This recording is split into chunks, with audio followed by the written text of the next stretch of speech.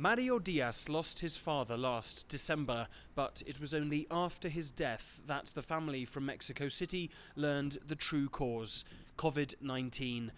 Despite presenting symptoms, none of his COVID-19 tests came back positive, delaying aggressive treatment. By the time his condition deteriorated so much he was admitted to a hospital, it was too late to save him. We could have acted sooner. He could have had treatment faster and might possibly have survived.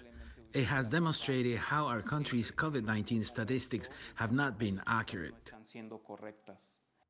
Unfortunately, in Mexico, cases like that of Mario's late father are not unusual. Last weekend, Mexico's government published a report revising the country's COVID-19 death toll. The new number was nearly 60% higher than official figures, with more than 320,000 dead.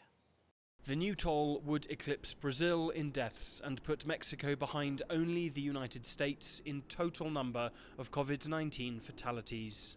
Even harder, maybe. One of Mexico's leading epidemiologists, Dr. Alejandro Macias, says given the country's handling of the health crisis, many more deaths are likely.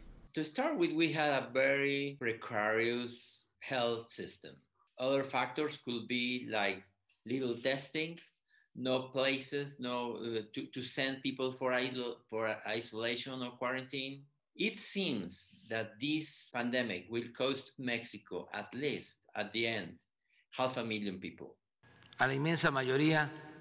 Yet, despite the report recognizing additional deaths associated with COVID-19, Mexico's federal government has not adapted its official figures. Federal health authorities say that's because while the correlation is suspected, in many cases it's not proven. Que el exceso de mortalidad. When we look at excess deaths, we are looking at the total number of deaths for many different reasons over the course of a year, not necessarily due only to COVID. So we can't relate them all directly to COVID. No tenemos que relacionarlo directamente con COVID. But even though they acknowledge the existence, they don't add them to the official numbers of deaths due to COVID-19. The Mexican government has not said or done anything to suggest that they will change somehow or rectify the strategy that they're using for handling the pandemic. While Mexico is now seeing a decline in cases after an early year spike, the pandemic is far from over, and third waves in much of the world signal caution and continued diligence.